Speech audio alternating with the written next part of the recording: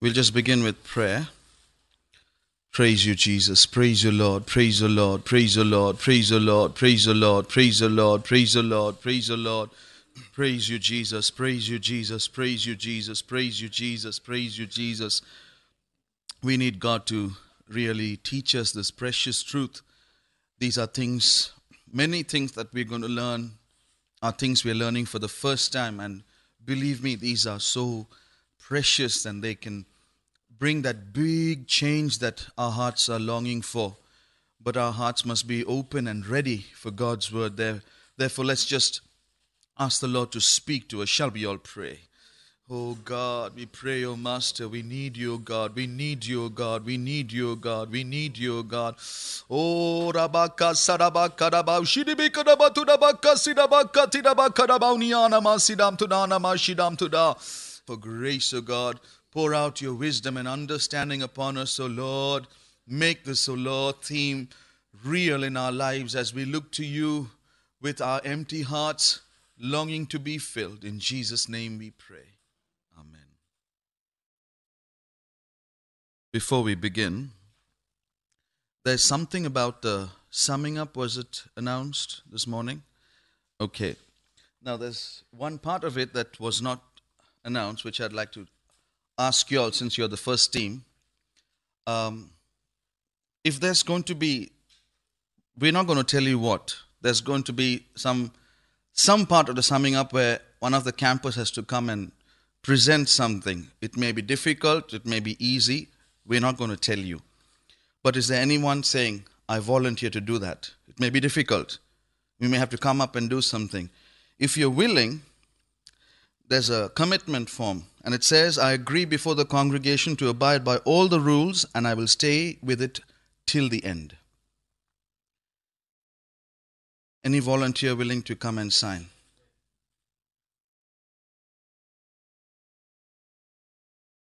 Volunteer, not nominee. Thank you very much. We've just defined consecration. That is all. This is the definition of consecration. We shall begin now. The theme is the beauty of consecration. No. We begin with this to make it clear. I've got this feeling that many of you think that this camp is a special camp where we're going to recruit servants of God. Consecration, this is a servant of God thing, not for believers. Consecration is not just for servants of God. Right at the outset, we want to make this clear. Consecration is something for every genuine Christian, not just our church, but all through history. Well, from history, we understand that even song composers, say for example, Fanny Crosby, she's the blind composer who composed I Am Thine, O Lord, Draw Me Nearer. And one of the verses is, Consecrate me now to thy service, Lord. And there is Frances Ridley Havergal, and she sang, Take my life and let it be. She was born in Worcestershire and had a great battle as a young adult with this theme of consecration. She struggled a lot to consecrate her life. But when the Lord finally gave her victory, they said more than all her songs, it was in her daily life that they were able to see this theme of consecration represented. But not just song composers, even presidents of the USA. George Washington, the first president of the USA, in his presidential speech, he made this consecration. And Hoover Herbert Clark, the 31st president of the USA, he said, what I'm going to do, this role that I'm going to play, is not an ordinary role for an American citizen. Therefore, I make my dedication and consecration to God. And Richard Nixon, the 37th president of the USA, also used this term. Well, just not song composers and presidents, even artists like Mary Artemisia Lathbury. She was born in New York, a splendid artist. One day the Lord told her, my daughter, I want you to consecrate your beautiful gift to me.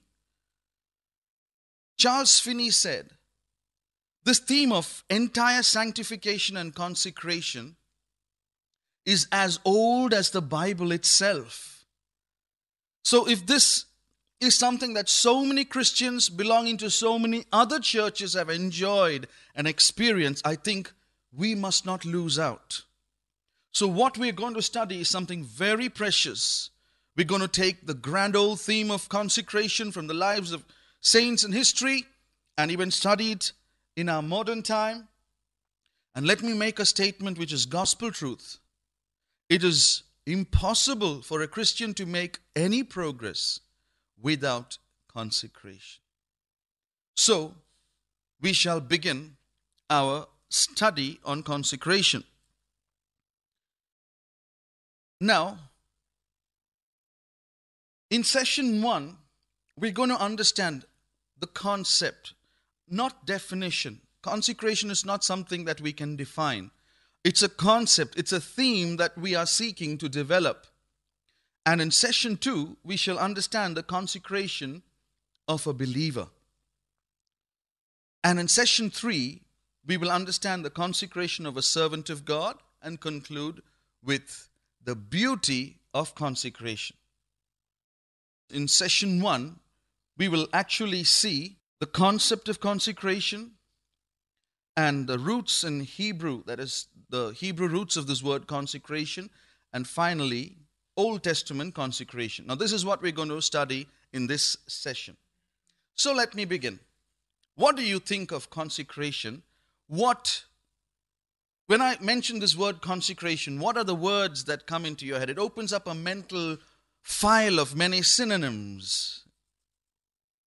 What words do you think of when I think of consecration?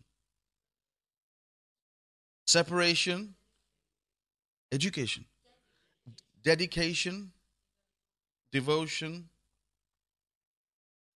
set apart, sanctification. Okay, so for the word consecrate, you get dedicate. Well, I've got a few words.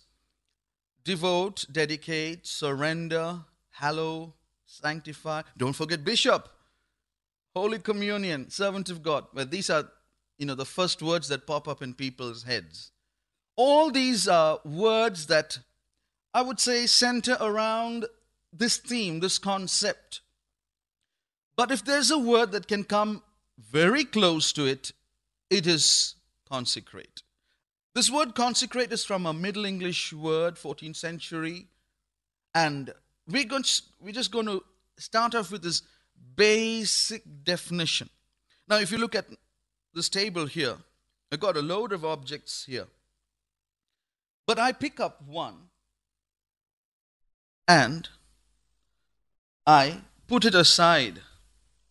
Now, when I said pick it up and put it aside, what I have done is to consecrate it or set it apart. When I do that, I'm doing it for a purpose. Now, let us see the definition, the basic definition of Christian consecration. It is being set apart or dedicated to God for His use. Now that's the simple, basic definition.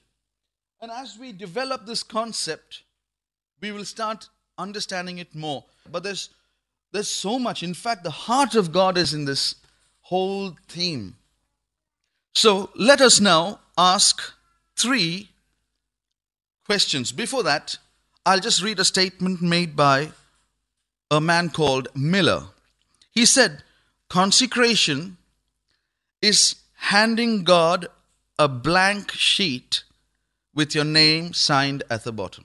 Lord, you fill it up. I have signed. So that's consecration. Now, let's try and understand this a little more. There are 3 questions, 3 basic questions.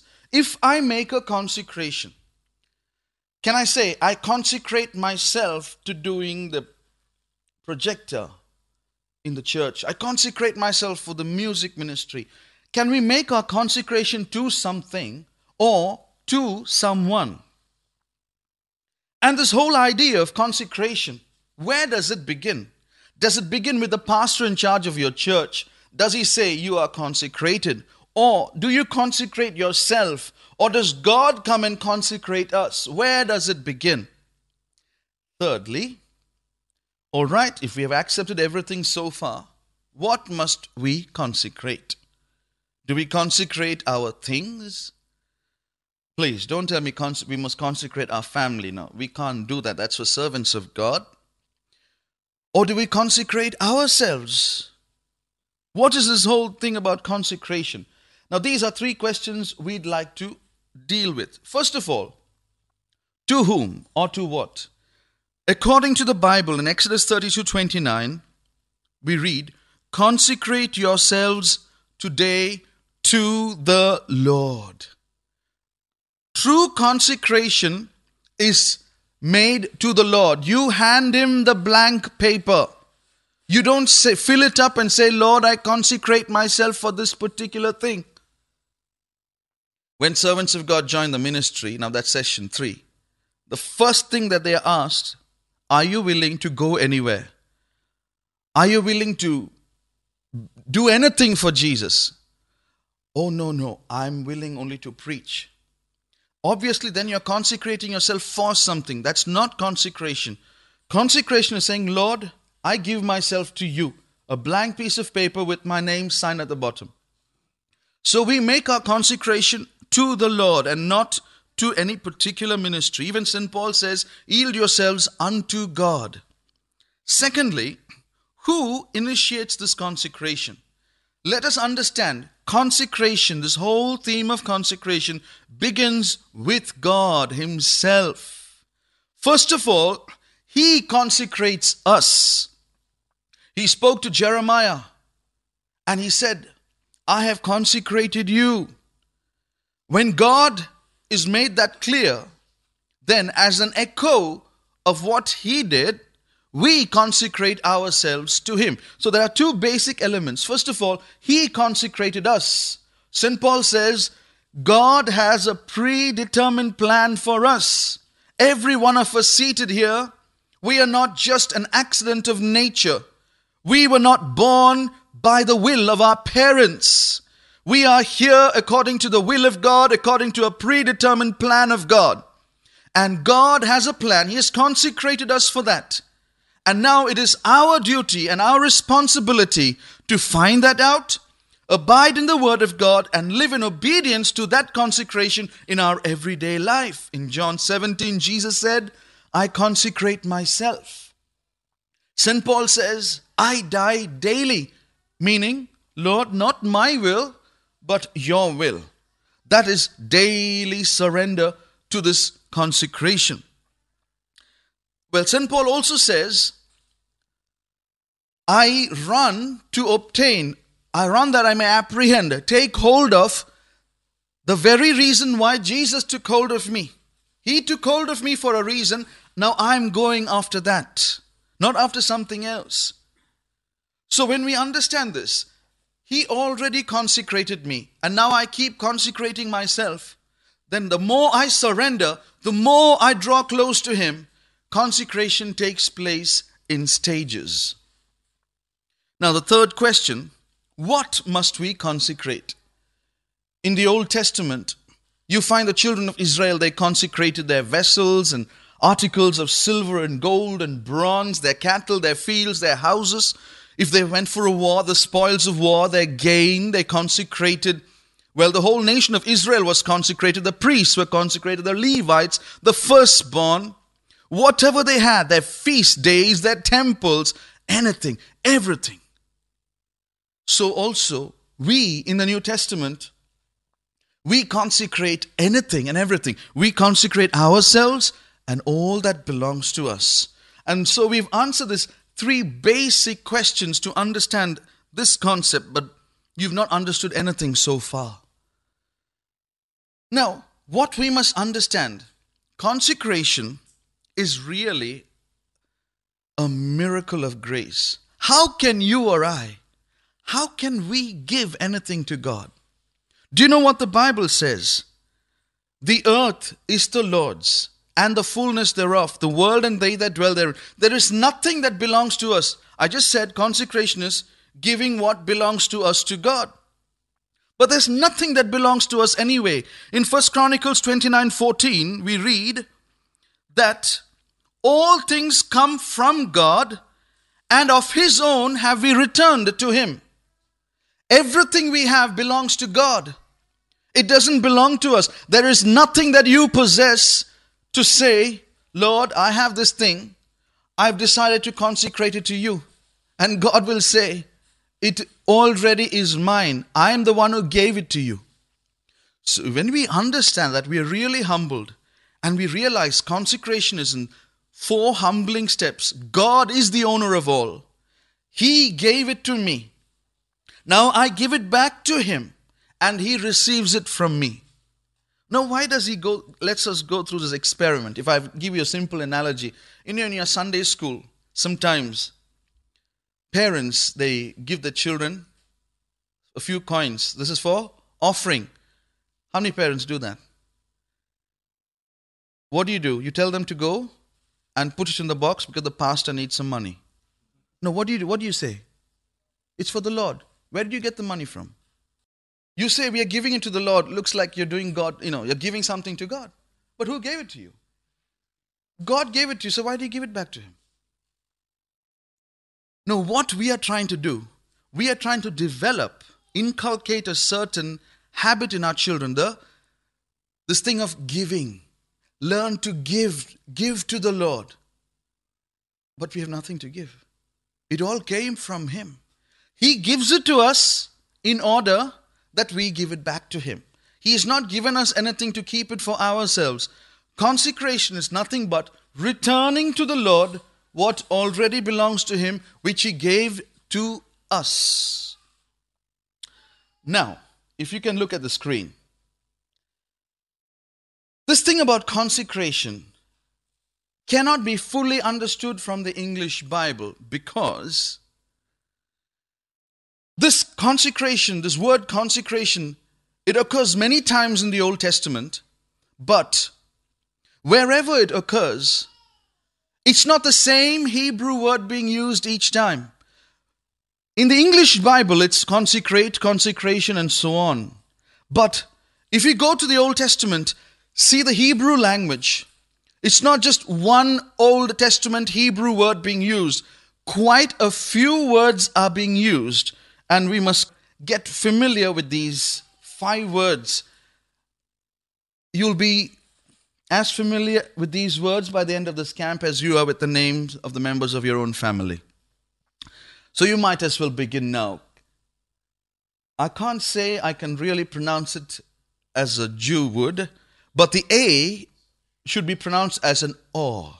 So it'll be Kodash, Mole, Nazor, Moshak, and Karam. But it's a bit awkward to go on like that. And so we'll just pronounce it as we read it. Kadash, not male. We'll pronounce that as Mole, Nazar, Mashak, and Karam. Okay? Can we just do it a little, just to wake the sleeping ones up? Right. Kodosh is easy, isn't it? Okay. Kadash, Mole, Nazar, Mashak, Karam. Each of these words are used in the Old Testament to mean consecration.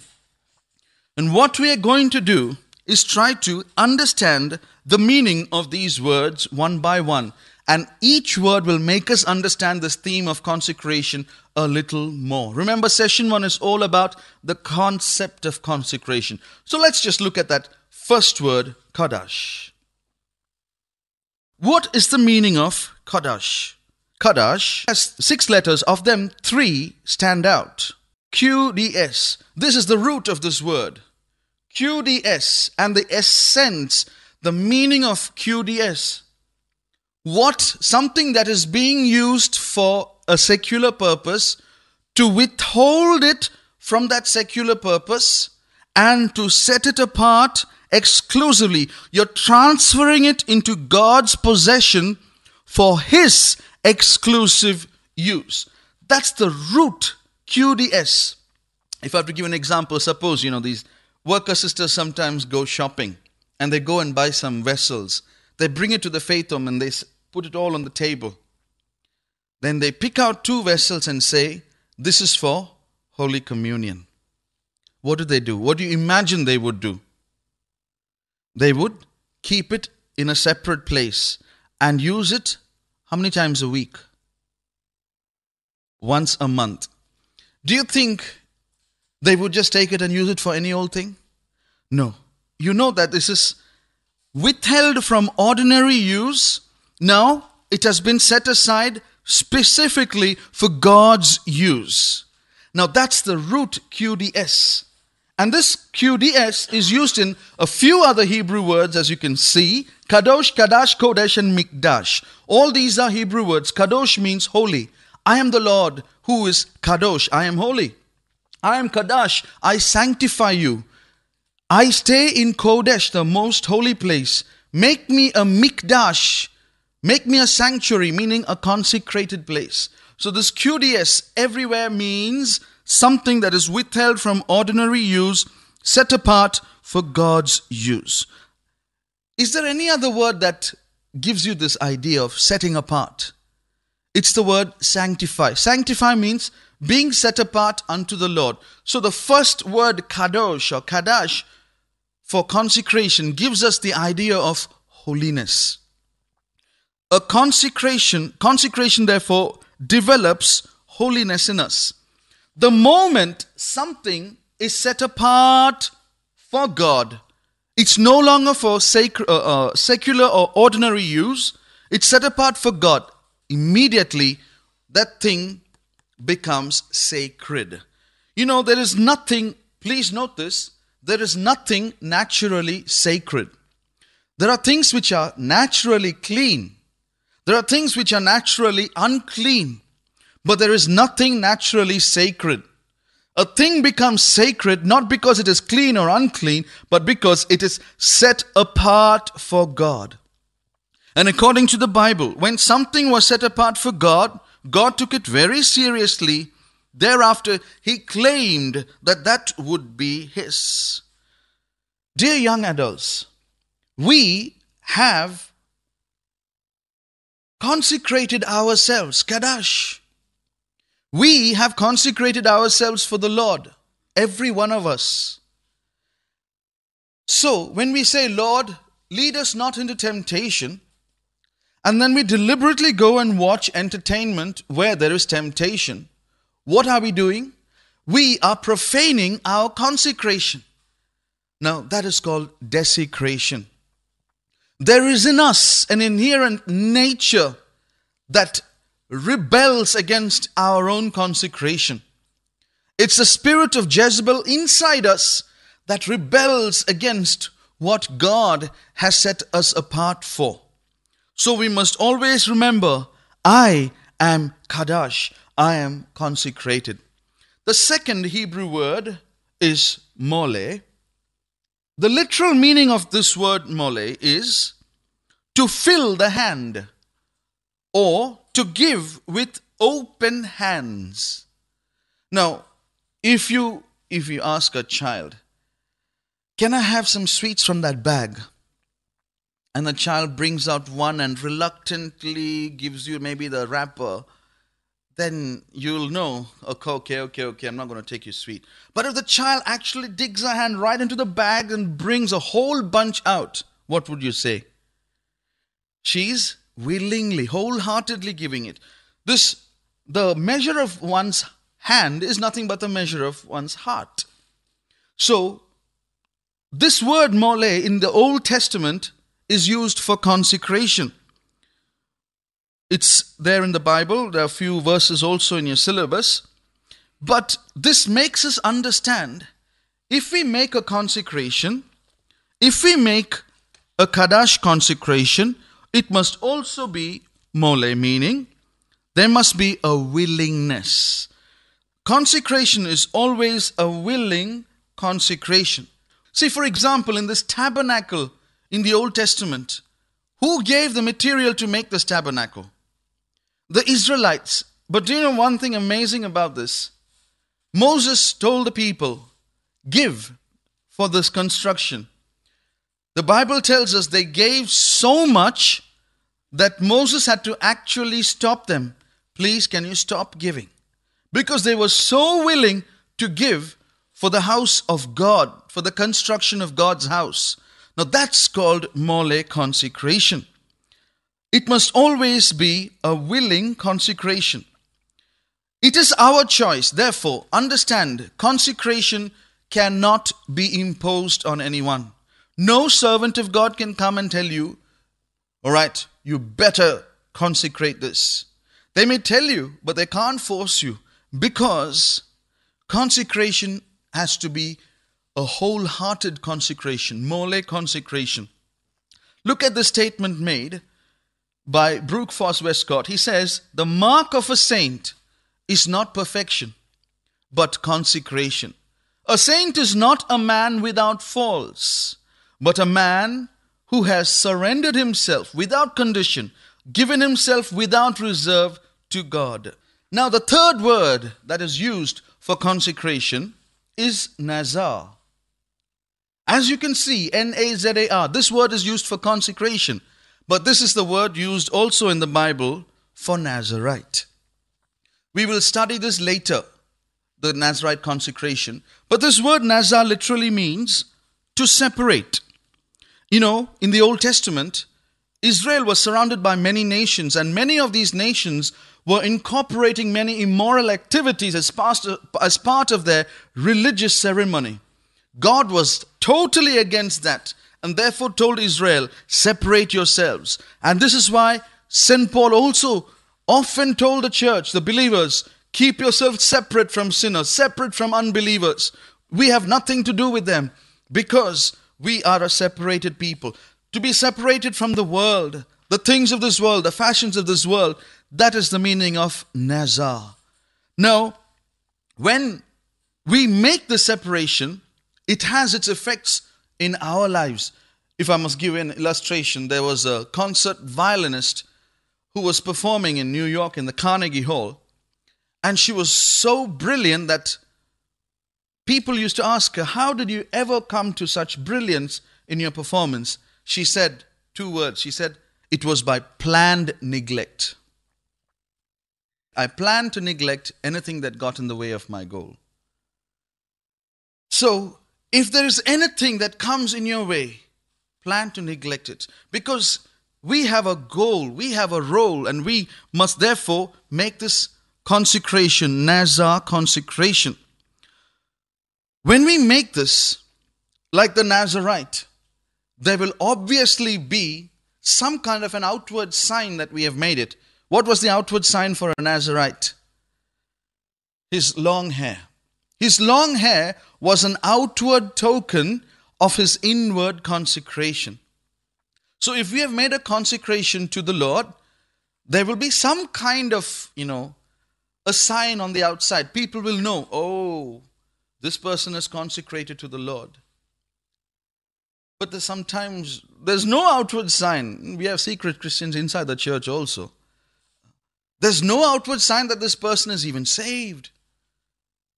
But a consecrated person, a Nazar person, will surely experience this outward sign in his life. Well, the next word is mojak. And the meaning of this word is to anoint or to smear. Anoint a person from the Strong's Concordance. This implies putting an anointing on a person to set him apart for a ministry. Or this refers to the anointing that we receive for consecration. This is the anointing that in the Old Testament, the priests and the Levites, the kings, the prophets, they all received from the Lord. Even so in our lives, there is an anointing that consecrates us. Now, the last word for consecration is karam. Now, this is an important word. The literal meaning of karam is to destroy. And it is the same word, karam, that is used for consecration in the Bible. Now, example, Leviticus 27:28 says, every devoted thing is most holy, karam, unto the Lord. What does this mean? When something is consecrated, devoted to the Lord, it is devoted for destruction. Let me explain. When it is given to the Lord, it is given. It is given and cannot be redeemed and used again for a secular purpose. Once a pot or a vessel was consecrated to the Lord, but after a while it outlived its usefulness. It could not be once again used for a secular purpose. That pot was consecrated. That pot was karam unto the Lord. If it's not going to be used in service, it has to be destroyed. Therefore, a consecration is for life. It is meant only for the Lord. It's meant forever. Now that is the karam aspect of consecration. If an animal was consecrated for the Lord, then that animal could not be restored to the flock. It had to be sacrificed unto the Lord. This implies a surrender to death, a willingness to die. In consecration, there's a willingness to die. When we talk of this willingness to die, I'm reminded of the Japanese pilots. We've heard of the kamikaze, the Japanese pilots who flew their planes into American targets and blew up several ships. You must have heard of the Pearl Harbor and how it actually brought the US into World War II. These pilots, they surrendered themselves to death. You know what they actually did? While they were alive, their funeral service was conducted. They would have a meeting where they would lie down. The whole service was conducted, and then they got up. But though they got up, they're not alive, they are dead. They are karam. They've given themselves over to death. They would get into their plane and pull the hood over them. And that hood had a permanent seal. Once you pull it over you, that's it. It's your coffin. You can't get out. And that plane is filled with gasoline or bombs or whatever, and they actually fly their planes into the targets. That is where this whole theme of suicide bombing started. These Japanese pilots, and when they flew their planes, the destruction was severe. The pictures that you see are the pictures of Pearl Harbor and what havoc was wrought through these Japanese pilots. So, karam is that willingness. And if you look at Jesus, when he consecrated himself, he had Kadash and Mole, and he had Nazar, he had Mashak, he had Karam. He gave himself to die. He didn't say, I'm willing to serve the Lord, but I'm not willing to die. There was a willingness to die. Also, if you look at the life of Jephthah, the story of Jephthah, he went for war and he told the Lord, Lord, when I come back from war, if you've given me victory, anything that comes from my house first, I will offer it to you. And when he came back, whom did he see? His daughter. And what did he do? Karam. I've opened my mouth, but I'm sure we would be a little more clever. You know, what would he have said? Hang on, I didn't expect my daughter. Let me go back. Now, what did I say? I said, God, anything. God, I meant thing, so I'll bypass her. But let me see what other thing I see. Oh, I saw that chair. I'll give that chair to the house of God. I offer it for a burnt offering. Jephthah didn't do that. We are clever people, like the Pharisees. If you read your Bible today, you must have read a word korban in Mark. You know what? Jesus was totally against this practice of saying korban, because see, if there was a young man with a lot of money and his father, he came to him and said, I need some of your money. This young man didn't want to part with his money. He didn't know what to do. So the Pharisees devised a method. Say it is korban. When you say korban, it means that is devoted, consecrated to the Lord. I can't use it for secular purpose, Daddy. I'm sorry. I really want to help you. You know, Dad, I know I can. I just feel for you. Unfortunately, this belongs to the Lord and I can't help you. I'm really sorry. And Dad, you know, these old people, they really believe you. And the moment he goes away, he uses it for himself. So they were actually going against the practice of karam by using the word korban. Jesus was against it. There's one more meaning for this word karam, and it means accursed. Whatever is consecrated is accursed. Do you understand that? Whatever is consecrated is accursed. How do you understand that? It's best understood from the story of Achan. If you remember the story of Achan, we see how God said, I'll just read it from the Bible. And ye in any wise keep yourselves from the accursed thing, lest you make yourselves accursed. When you take of that accursed thing, and you make the camp of Israel a curse. But what should you do? All the silver and the gold and the vessels of brass and iron are consecrated unto the Lord. Therefore they shall come into the treasury of the Lord. Don't go and touch it. A curse will come upon you. It belongs to the Lord. Achan's sin was not theft, it was sacrilege. We know of Ananias and Sapphira. They withheld what should have gone to the Lord. They were punished with death. Even us, dear children of God, what belongs to God, we must understand. For example, our tithes.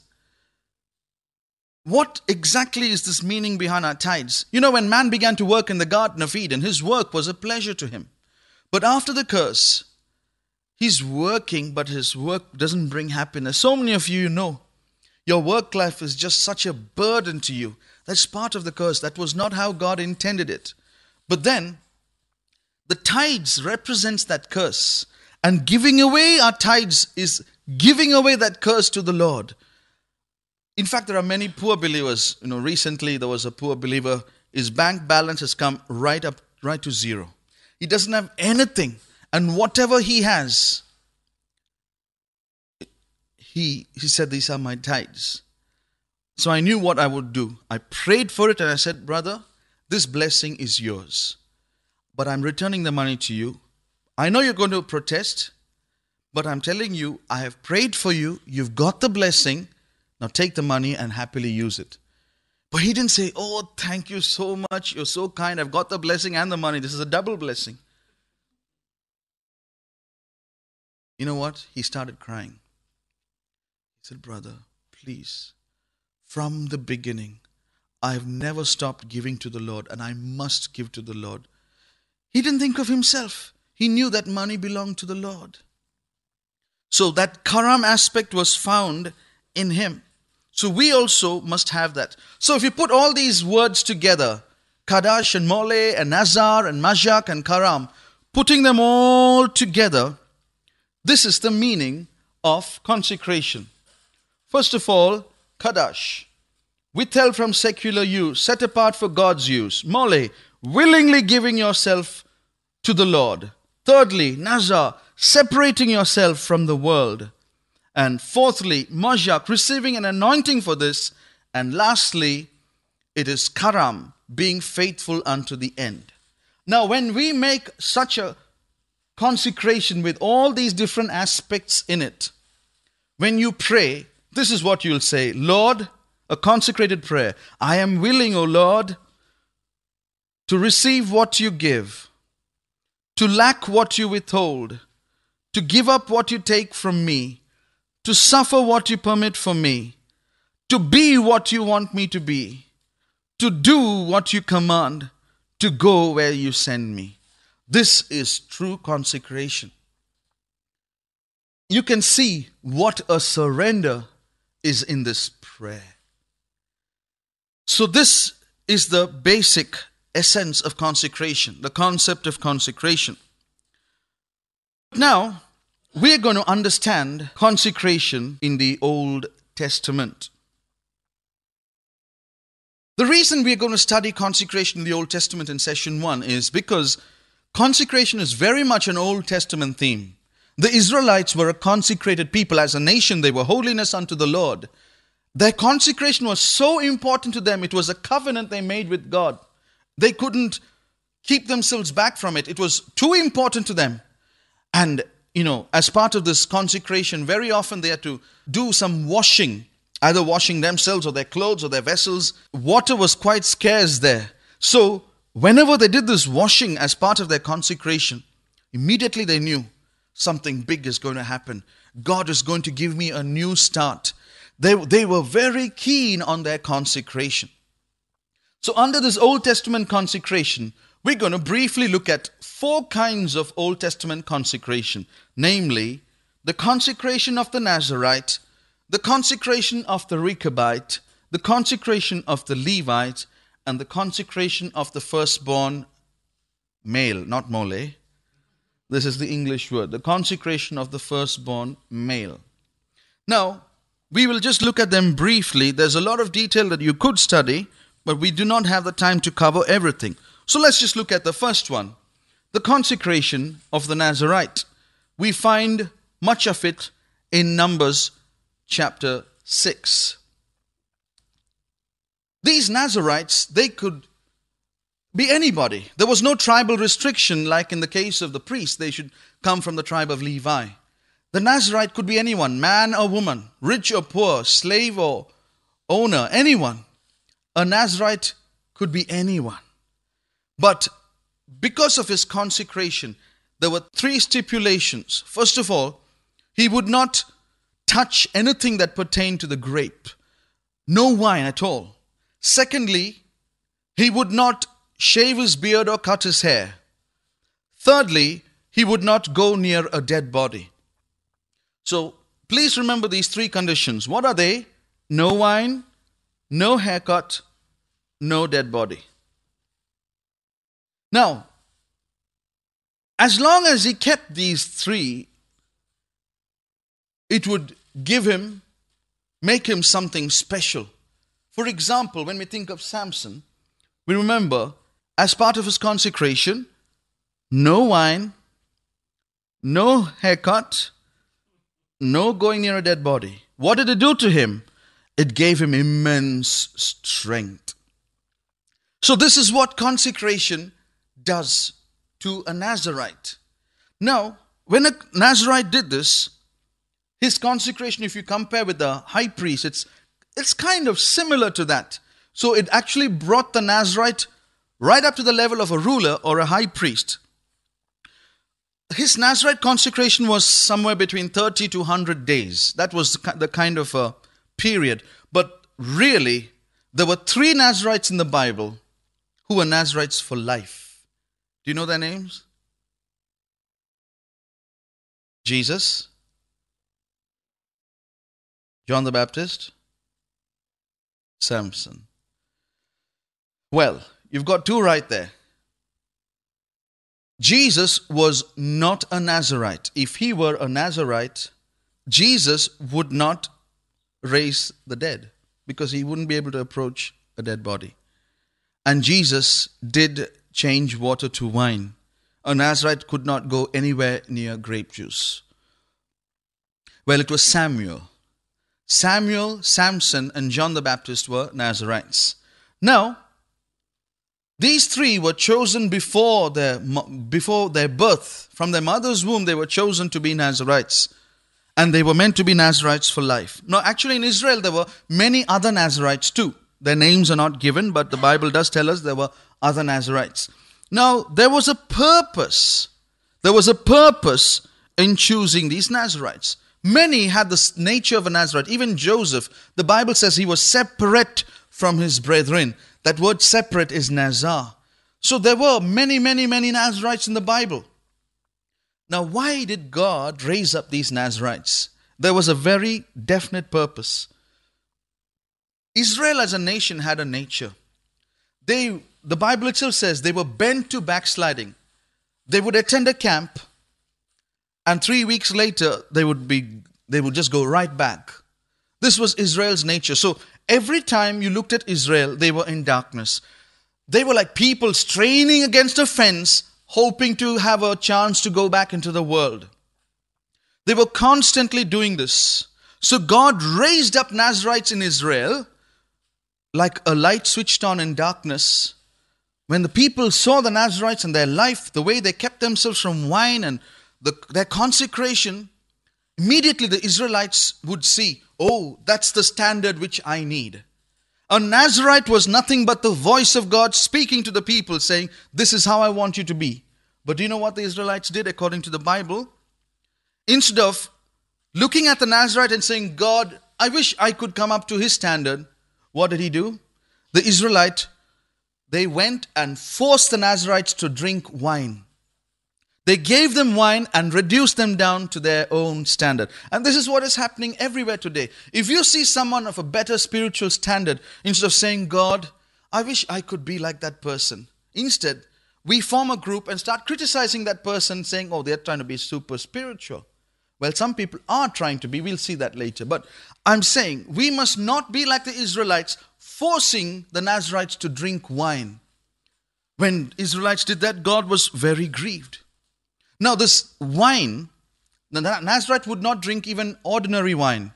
He would not drink alcoholic wine. Well, no Israelite would, but the Nazarite wouldn't even drink ordinary wine. Spiritually, wine speaks of happiness or pleasure. A Nazarite would say, my pleasure is God. I divorce myself from anything else. I want to find real happiness only in my God. Some people say, I don't want sinful pleasure, but I don't mind anything else. But a Nazarite would say, my joy comes from the Lord. Secondly, the razor would not come on his head. This word nazar is used for consecration. It's also used in Hebrew for crown. And the Bible says, because of our sin, the crown falls from the head. In other words, the razor takes away the crown. The razor cuts off the hair. And we know that happened to Samson. This razor can speak of sin in the mind. And immediately we lose our strength. The third thing the Nazarite could not do, he could not approach a dead body. That didn't seem to be too hard a stipulation, except when it came to burying your own relations. He wouldn't be able to do it. It speaks of a separation even from the family, where you would not defile yourself even for relatives. Sometimes you come across a situation where you have to take a decision. Should I go or should I not go? A Nazarite would keep his purity. His consecration was important to him. So physically pure, that is not approaching a dead body.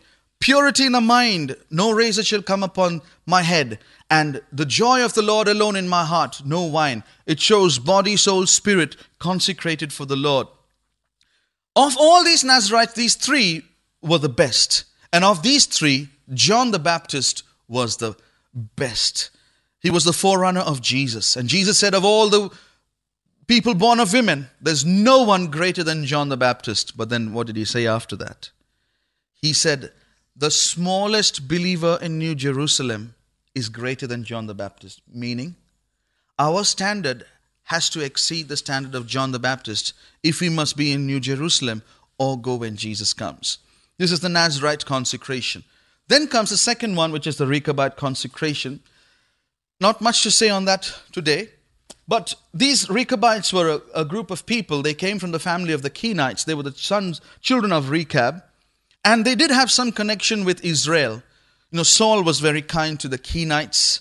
And the Bible says that Moses married a Kenite wife. So there was some connection with the Kenites.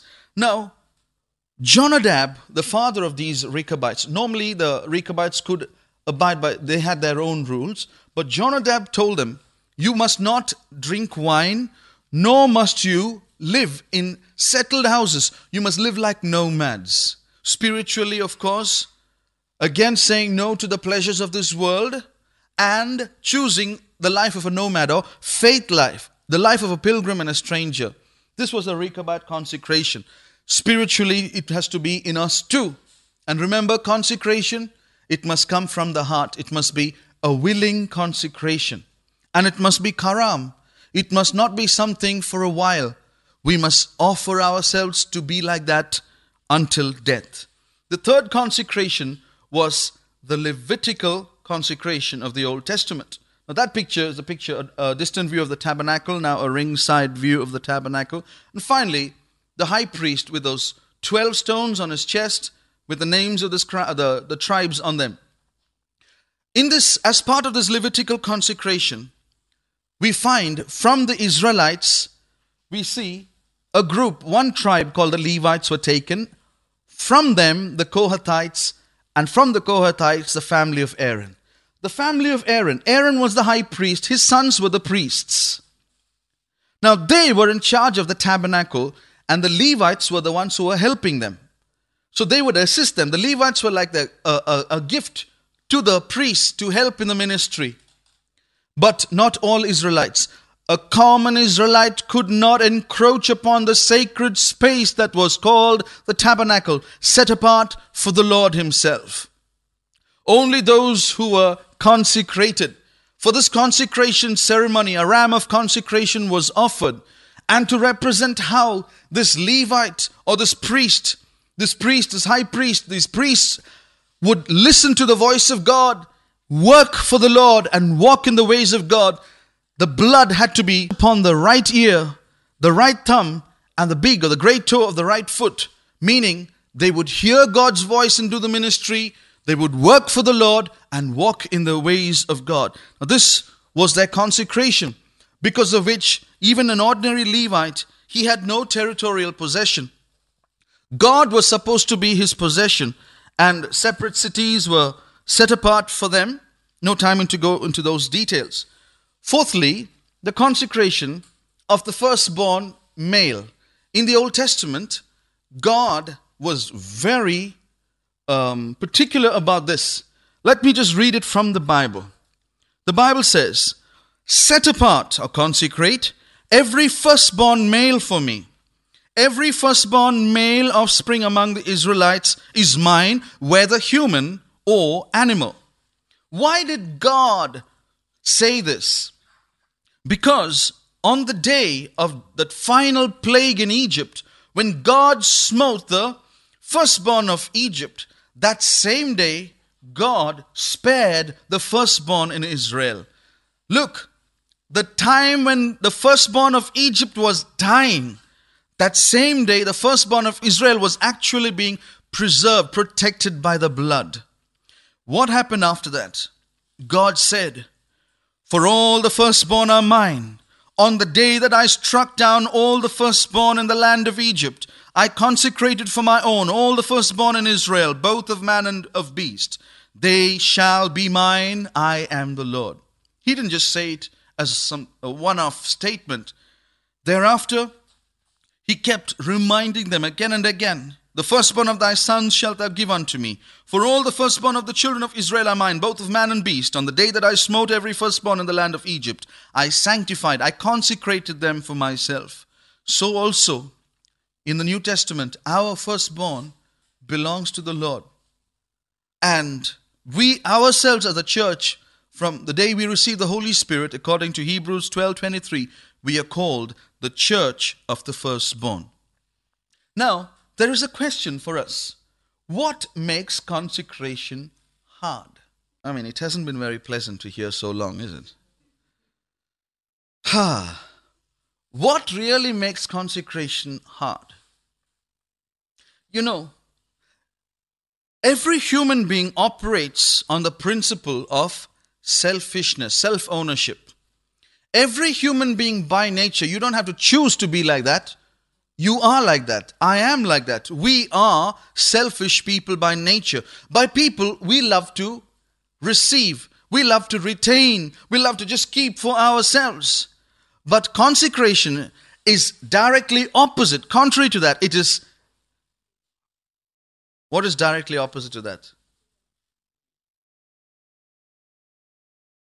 Hey. Listen, what's the opposite of selfishness? We are all human. We love to keep to ourselves. Consecration is willingly giving it. All right, okay, I have to consecrate it. All right, okay, here, take it. That's not consecration. That's the most unwilling giving. We are all selfish people. And when God starts working on us, we become unwillingly selfish. We are still selfish, but unwilling. Oh God, I don't know, I'm like this, I'm all the time keeping, I don't like people to touch me, I don't like to give away. That's human nature. That's our spiritual standard at the moment. We are unwillingly selfish. Or we are kind of reluctantly willing to consecrate.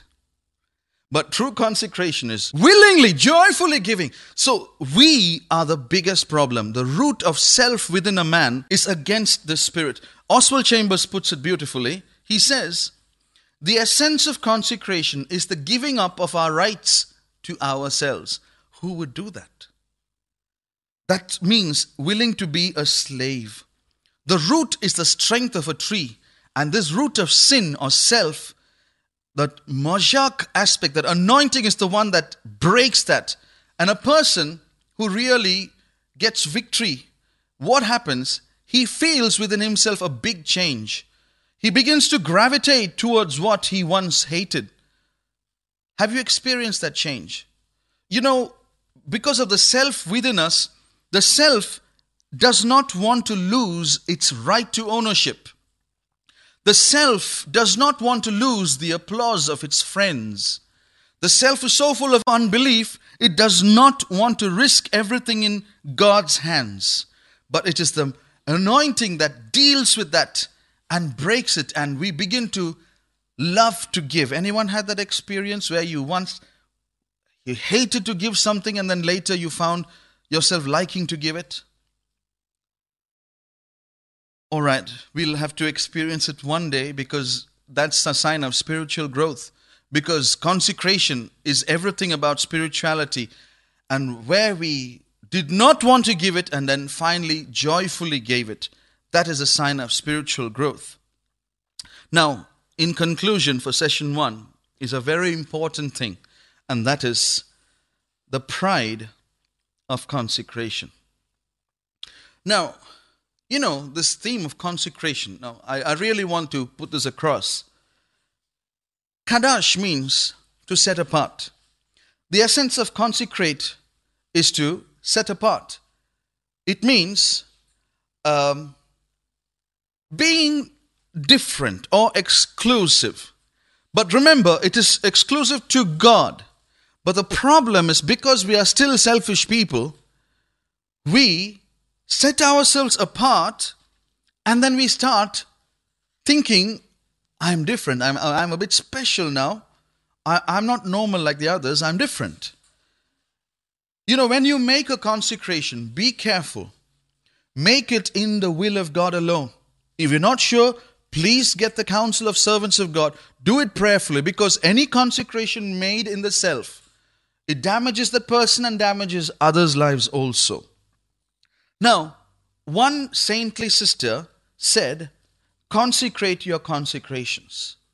You know what she meant? You know, when we make a consecration, that can become our pride. We can become proud of our consecration. That means this consecration has become an idol. So that sister said, don't let it become your idol. You put that also on the altar. As an example, suppose you just love table tennis. There's nothing wrong with table tennis, but you find it's occupying your dreams, your desires, your time and everything. And then one day the sweet voice of the Lord appeals to your willing heart and says, my son, my daughter, I know how much you love me. Put your Isaac on the altar. This consecration now becomes part of your life. So immediately you see there's an altar. And God is saying, consecrate your table tennis. So you obey. And you consecrate it. Now, you kind of given up playing. After a while, somebody comes up to you and say, how's your table tennis going? Oh, no, I don't do it anymore. You don't play table tennis? I heard you were a champ. I was. I think I still am. But I have consecrated it. What do you mean consecrated? No, I've stopped because, God doesn't want. Really? I can't believe it. Why can't you believe it? It's not easy, It's not easy to give up things like that. Wow. And then you go and tell a few other people and they all say, wow, you've given up your table tennis. How did you do that? So what happens? Your table tennis has become a little idol and you've developed a little shrine and you've got your devotees coming and worshipping you. Wow, you've given up your table tennis. And what happens? You feel your consecration has now made you special. God says, aha, that's not why I asked you to consecrate your table tennis. I told you to consecrate it so that attachment to it should go. But now it's become an idol. So what do you do with that consecration now? God says, take your consecration and consecrate it. Now that is the meaning of consecrate your consecrations. Put your consecration on the altar. Don't let it become your idol. Don't worship your own consecration. Say, for example, you consecrate your clothes. Okay, I won't wear grey. No, if you make your consecration, make it. If you say, I'm going to only wear simple clothes, praise God, that's a good consecration. But after that, you start thinking about your consecration, meditating on your consecration. And when you step out in your house and come to church and say, look everybody, how simple I am. I'm consecrated. Everyone come and worship me. If you start becoming conscious of yourself, comparing yourself with somebody else and say, oh gosh, they are more simple than I. Now I have to become more. The moment you start comparing, you're making an idol of your consecration. That's not consecration. Consecration is done out of love. It's nothing but a step of obedience. Some people make consecration to become better. You don't improve your life at all. You don't become more spiritual because you're consecrated. It doesn't make you exclusive. Don't ever use consecration. It's not an act of desperation. It's an act of love. It's not a garment of sackcloth. It's a garment of beauty. And we must not think that we can use this consecration to make God answer our prayers or make us more spiritual or be ready for the coming of the Lord. That's not the attitude. We can really go down the wrong track in this whole idea of consecration. The legalistic keeping of consecration, where we do it all of the self. And some people, they say consecration is kadash, it makes me holy. And they become so conscious of their holiness. That's not consecration. They are not interested in consecrating themselves to the Lord. They're interested in their own whiteness. They're worshipping themselves. I am better than thou. And it makes them spiritually blind. The Pharisees were like that. The Pharisees, no, I can't touch that. I have to first wash my hands. Not cold water. I need hot water. And I need a towel. Oh, no, only white towel. And no, I have to wipe my right hand first. They would keep all these rules, and by that they felt others couldn't keep these rules, and I can keep it. I am better than thou. I tell you, Jesus hates it. He hates it. He loved the sinners, but he hated the proud Pharisees. He said they're going to hell. This wrong idea of consecration can really take us away, so far away from the Lord, it can lead to extreme blindness. Now, I really emphasize this because there was one particular man who developed this theme of consecration for his own life. He thought he was doing the will of God. He thought he was performing an act of consecration. There was nobody who could touch him, nobody who could correct him, nobody who could talk him out of his adamant attitude. And he developed such a hardened attitude that he finally indulged in the greatest, most barbaric pogrom, the annihilation of the Jews. And this man, Adolf Hitler, said, "This is my consecration. I am doing God's will. And as an act of service to God, I'm going to slaughter the Jews." Can you see how blind he became? And that's how blind we can become by the pride of consecration. There's no room for pride, in fact, because the Greek word for consecration in the New Testament is tepaino, and it means making low, abasing, because consecration really is a shameful thing. Look at the Nazarite. He had to have long hair. But what did the Bible say? To have long hair is a shameful thing for a man. So he willingly took that shame upon himself. It didn't make him better. He took that shame upon himself, willing for the Lord. Consecration is, I am willing to be reproached. It doesn't make you better or more spiritual. Therefore, let us not have a wrong attitude in this act of consecration. We will study more about the beauty of consecration as we go on. And with this, we have really ended this session. We've developed the concept of consecration. Please remember those 5 words, because you will come across those 5 words again and again in your sessions. What are the words? Kadash, Mole, Nazar, Mashak, Karam. First word means, Kadash means, well, you can say it's holiness. It's not being used for secular use, used for God's use. Mole means willingly doing it. Nazar, separate from the world. Fourthly, Mashak, meaning an anointing for that consecration. And lastly, Karam, giving yourself to God for life, a total surrender for life. May God really help us. Shall we all stand?